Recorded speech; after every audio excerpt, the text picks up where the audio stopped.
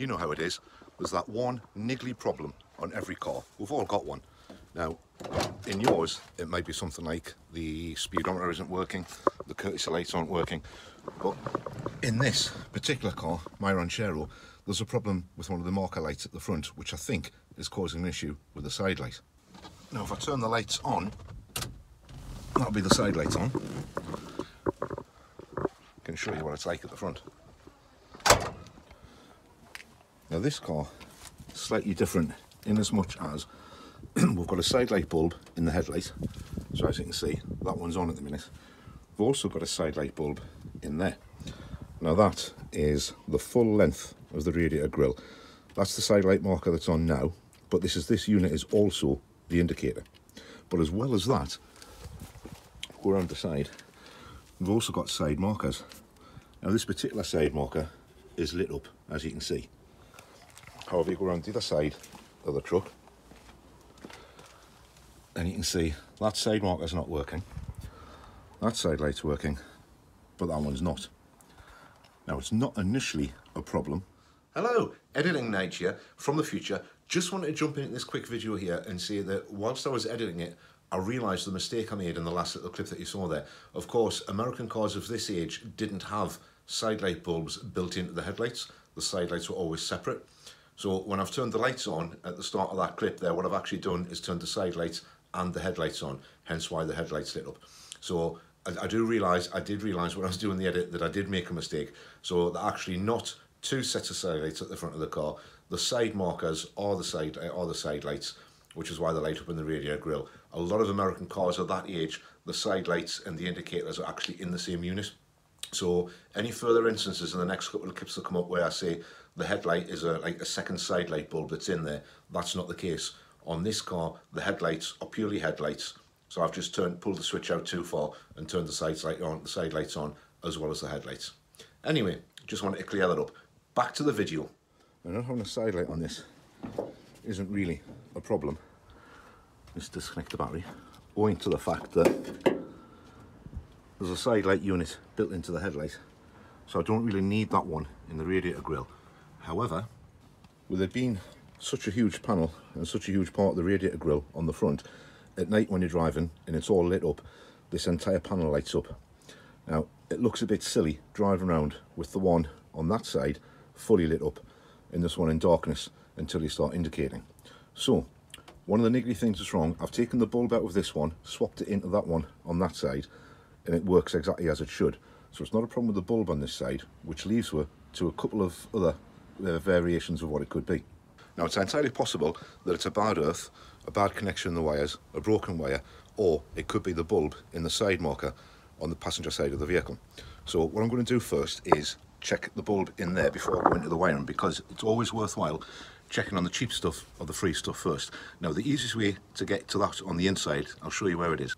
Now, there's no access to these side markers from outside the car. They actually do fit from the outside. There's a little dished area, like you can see around there. So they fit into there, but they actually bolt in from the inside of the wing.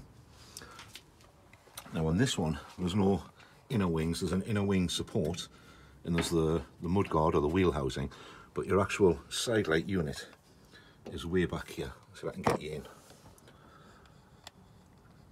I don't know if you can actually see back in there past the battery, but it's way back there.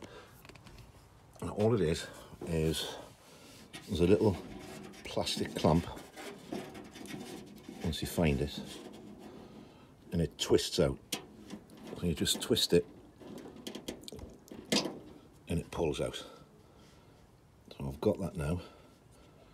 A couple of minutes, I'll see if I can get the bulb out.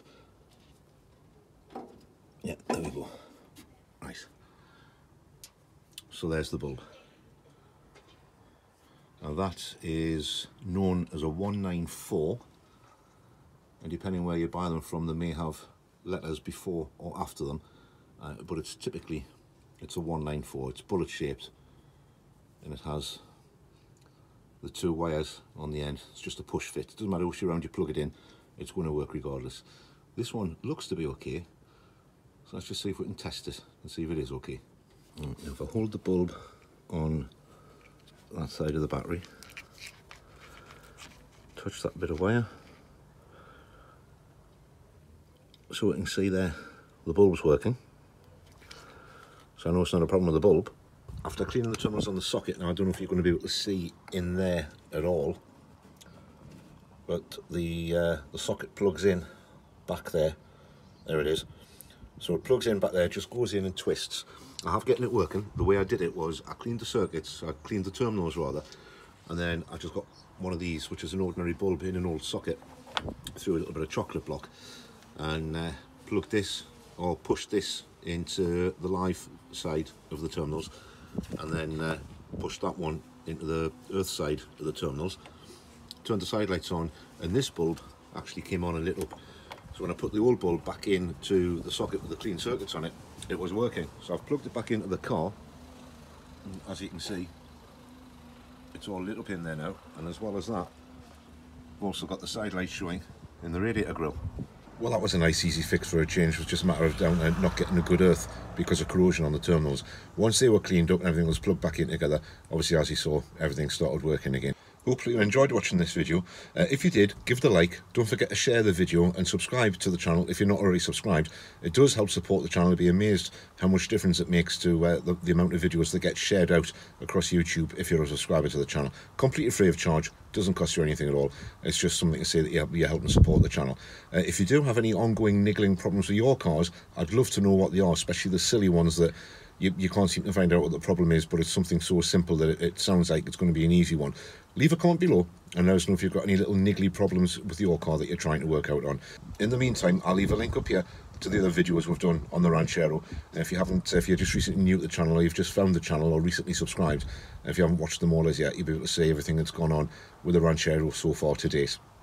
Thanks for watching, guys, and we'll see you in another video very soon, where no doubt we'll be working on one of the other cars, sorting out hopefully some more easy fixes. Bye for now.